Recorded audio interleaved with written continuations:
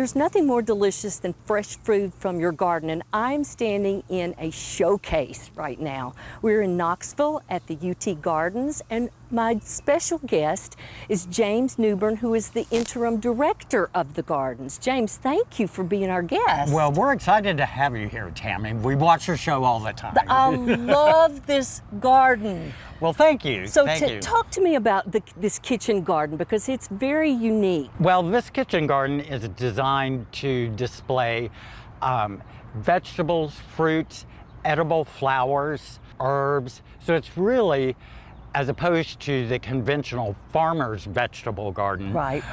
We're kind of showcasing how a suburban or urban gardener might use raised beds to grow vegetables for the family. And you say you've got about roughly half an acre here just for the kitchen garden. Just for the kitchen garden, right. And it's all fenced in, and we try to keep the critters out of it. But yes, it's a substantial vegetable garden with over 55 beds in it.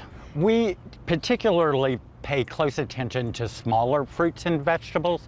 So we're not going corn or anything like that, beans that may take an awful lot of space.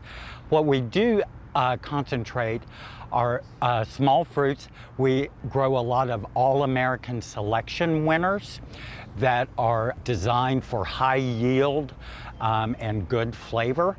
And so right here we have the pepper, the dragonfly pepper, which is an All-American Selection winner from just a few years back.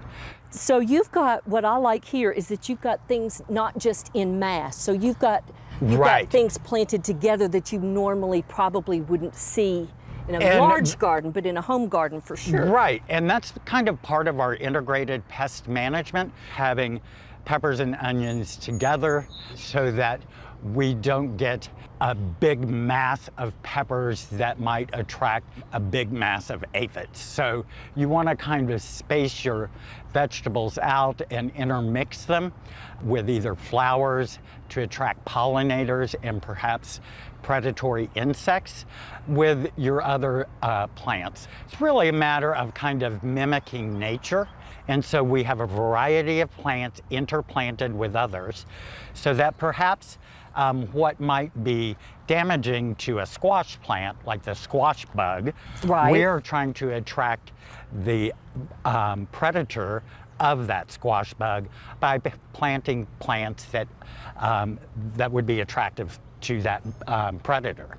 So not only does that give you pest control, but it also gives you variety within the beds. You know, you can work with that in such an aesthetic manner that, you know, gardening is the art and science of horticulture. And this interplanting can really answer both concepts, you know, the science up behind it, and then you can be artistic with it. You see in a lot of our garden beds, we have really geometric shapes and all, and it's all part of the integrated process. I love fresh fruit, and boy, does this look like it's just a happy clam. It is. It really is. This is one of our many figs. Figs, of course, if you get the right one, are hardy in East Tennessee and across Tennessee. This is Martha Ball Washington. It originally came from George Washington's wife, Martha, from her property. And so we're happy to have that here. And it is hardy like a brown turkey or so, and produces tons of figs. And so, you know, we anticipate fig Newtons for everyone as we progress into fall. I love it. And it's married to an unusual partner here. Right, this is hazelnut. You don't usually typically think of hazelnut growing in the Southeast.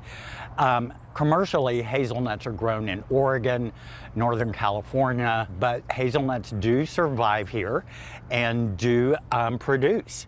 And so this is kind of the precursor to the nut part of the hazelnut that will come on. Which is actually beautiful. It looks like a bloom. It does, doesn't it? Yes. Yes, and you know, it has beautiful fall foliage too.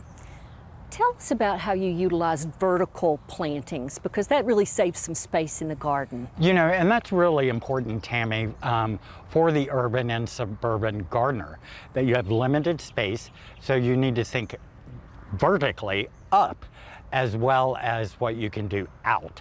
And so, for instance, this structure that holds the purple hyacinth bean vine acts as a support for the vine, but yet adds a nice aesthetic touch to the garden as well, provides needed shade when you're out here working in the garden. Right. And so we have that.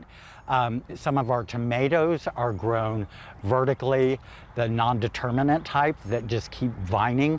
And then also breeders recognize as well the importance of smaller, more compact plants for the homeowner that needs those conditions. So we're seeing dwarf blueberries that you can grow in a container. We're seeing small, narrow, columnar apples and crab apples that can just grow straight up, so that that space is really utilized to the best advantage it can be. And beautifully, I might add. And beautifully, of course.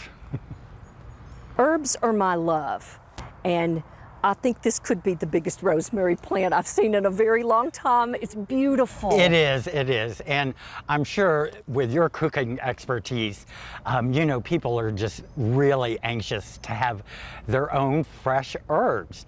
And our garden here at UT has a lot of herbs in our collection. So this is a hardy rosemary. Boy, you can use this, you know, the skewers, the bare bones for the skewers, or just harvest a few leaves. You've got rosemary, we've got oregano, we've got thyme, basil. There's some new basils that are resistant to the downy mildew problem that we've had recently. Good.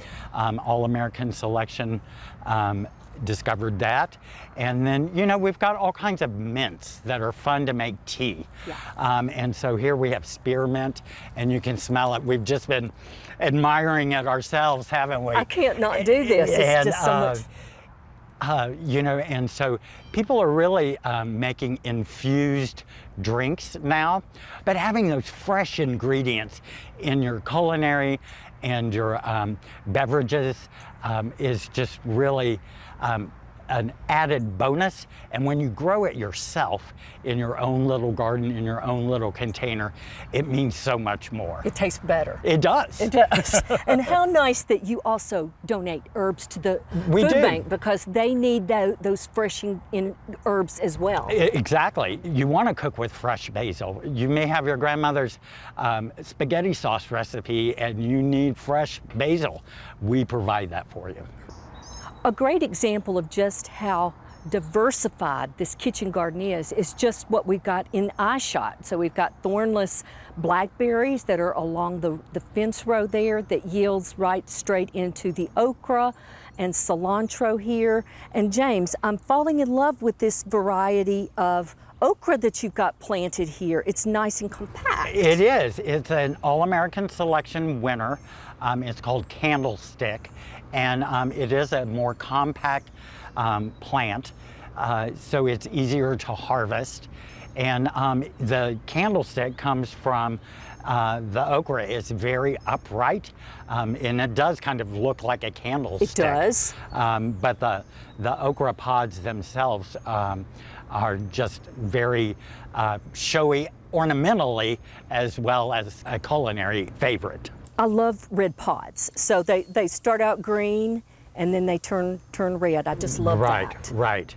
But our whole garden, we look to provide year-round interest, either for the visitor, but for wildlife as well. So we don't cut down anything once the frost kills it. We let the birds harvest the marigold seeds. We let the critters find shelter from the winter. So we really do a spring cleanup as opposed to a fall cleanup. And some people might say, well, doesn't that allow for insects to take hold with their larvae? If we've balanced our garden right, the beneficials are overwintering just as much as the harmful ones are.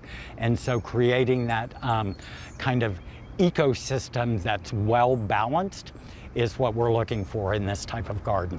And you know, like we were talking about rosemary, you can harvest rosemary at any time of year and it's still going to be good.